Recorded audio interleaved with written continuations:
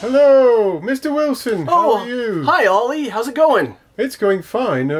Hey, kids, say hi to Mr. Wilson. Hi.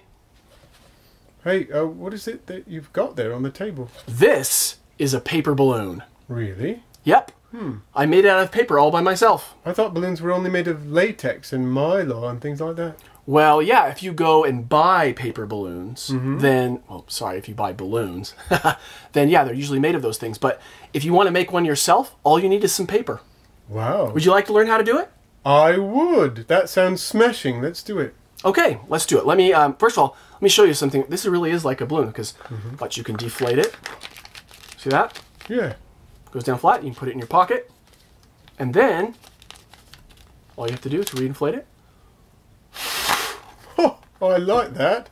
Cool, huh? Fancy that. That's amazing. Yeah, so let me show you how to make it. Now, Yes. it's a little bit hard at first, but once you practice a few times, it becomes really easy. Well, what's worth doing is worth doing well. That's what I say. Absolutely. All right, so the first thing you're going to need is a piece of 8.5 by 11 paper. That's like the stuff I put in my printer. Yeah, it's the stuff that you use in your printer, or you probably have used it at school. I like to draw on it or color. Right. So just like normal paper. Right. Well, if you want to, you can even use some colored paper. Oh. If you want colored balloons. But we're going to use this printer paper, okay? Now, the first thing that we need is that we can't really use it as a rectangle. You see how it's a rectangle? See that? I do. 4 sides, 2 longer than the others. But we really need it to be a square. Ah. Okay? So, the way I'm going to do it is I'm going to take this corner and I'm going to fold it all the way up to the top. You see that? And that, and I'm going to crease it down here. See that? That creates a triangle. See that triangle there? Let me show everybody at home. See that? Yeah. Okay. So, the triangle helps us create a square. See this part up here, this rectangle? Right. There's See that at the top? leftovers. That's the part we need to get off to make a square. So what I'm going to do is I'm going to turn it over and I'm going to fold that part down so it matches the edge of the triangle we just created. Okay. See that? Yes. It's like a Robin Hood's hat. Everybody see that at home? Great. Okay. So we're going to open up our triangle. And now you can see that it's a square. It's a square indeed. Did everybody see that at home? We have a square. Now, we still need to get this piece off. This piece up here that we folded down. But now we know where it needs to be broken off. Now, watch this. I'm going to show you how you can get that off without using any scissors. Really? Yep. Now, scissors are dangerous, right? They can be, yes. You got to be careful with them. But you don't need any scissors to get this off. Now that you have a crease, if you use your fingernails right along the edge to make sure it's a nice tight crease in the paper. For those of us who have fingernails. Right. I'm afraid I don't. Well, you'll have to get somebody to help you. All right. So, here's the trick. You actually lick with your tongue. You got a tongue, right? Right there. You use your tongue right along the edge that you just folded, and the saliva softens up just that part of the paper. Watch. Now you want to be careful because you don't want to give yourself a paper cut on your tongue. Oh, that sounds miserable. Yes. All right. So now that line that we've created, now it's a lot softer, and you can actually start ripping right along that. And you see how easy that just rips? Fancy that, folks. And there you've got a straight line without any scissors. You heard it here first, folks. Look at that. Isn't that fantastic? So I'm going to put aside this piece that we don't need. We can use that later. We'll save that for later. All right. Now we have a square. Now, in order to turn this square into a paper balloon, we need to create a few more folds in it. All right? So we already have a fold from when we first folded it across this way. Right. Now we need another fold in the opposite direction to create an X. Oh, Okay. X marks the spot Right. on the balloon. So I'm going to go ahead and fold that corner up into the other opposite corner. Fold it down tight. And then, so we have a triangle, another triangle. But this time I'm going to reopen it so you can see the X. Now there's a folded X. See that? Yes. Yes, indeed. Okay, does that make sense? Mm-hmm. Pretty easy so far, I'm right? following so far. Mm-hmm. Okay. Now, what we want to do is we need an extra line right across the middle of the X. Ooh. So that's just easy because we're just going to fold it in half. Oh, yeah. Right? See that? That doesn't look hard so far. Nope. And when you fold it in half, the X point is going to be right at the edge. So there you go. So now you have kind of a funny looking star. Oh, yeah. See that? Okay. So now that we've got our main folds, this is the first tricky part. All right. What I'm going to do is these folds that we've made, I'm going to fold them backwards Oh, that from sounds how they were complicated. already folded on both sides at the same time. Basically, I'm going to take these parts and I'm going to push them down to the bottom. Fold them inwards. Inwards, yep. And do the same thing at the top. Now, sometimes you have to push it down a little bit more. But when you're done, you'll have a smaller triangle. You hold it up here. See that? Oh, that would make a jolly good hat. Well, it's the start of a hat, yeah. See that? So you really have four folds.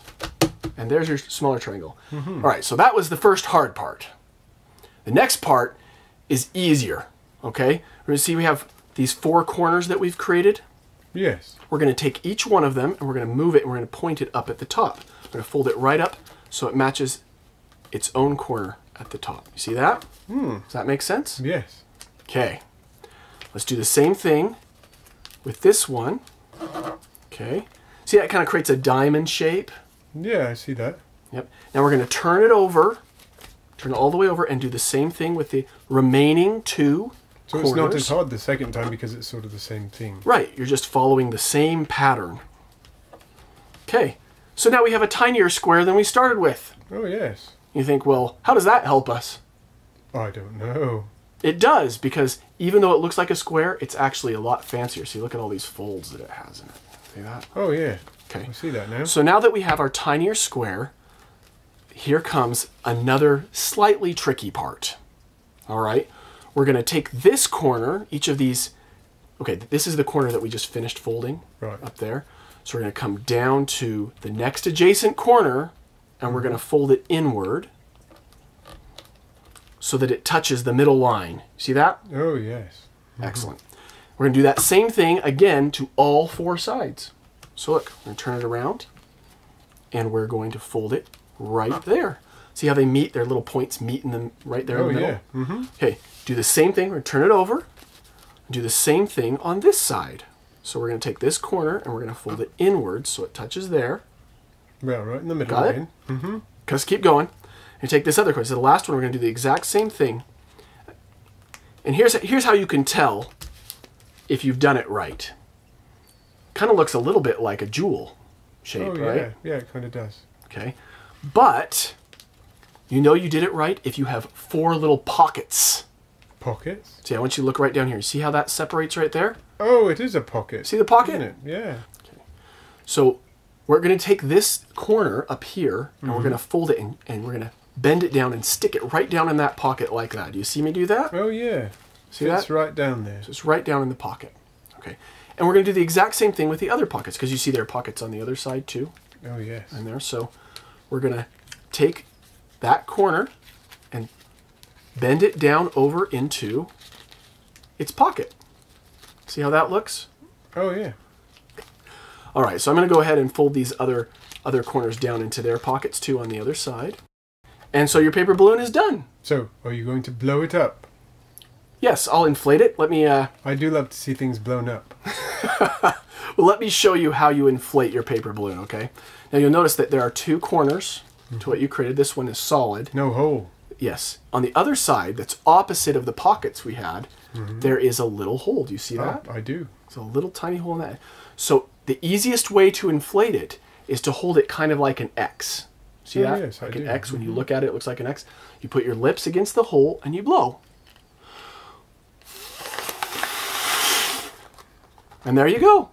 A paper balloon. Golly, he's done it again. Cool, huh? That's very cool. I love that. And you can use them for all kinds of things. You can play games where you play catch with each other. Oops. You could use it for emergency mayonnaise storage. No, I don't think it would work for emergency mayonnaise storage because the mayonnaise would probably soak through. Oh, what about waxed paper? You could try it. I think I will.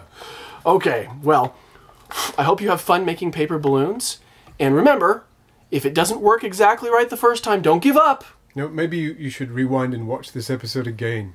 A Yeah. couple of times. You could watch it a few times. You can rewind, watch us do it, and follow along until you get it right. So, thanks for coming over, Ollie. Oh, thank you. Hey kids, say thank you to Mr. Wilson. Oh, you guys are welcome. Come by anytime. Goodbye, kids. All right, we'll see you, Ollie. Mr. Bye, Wilson. kids. Have a great day. Thank you for joining us on Rusty and Ollie's Fun Facts and Follies today. I hope you liked it. If you did, you should check us out on the web at rustyandollie.com. You can also join us on websites like Facebook, Twitter, and Google+. Send us your questions, your comments, and your ideas by emailing funstuff@rustyandollie.com. See you soon!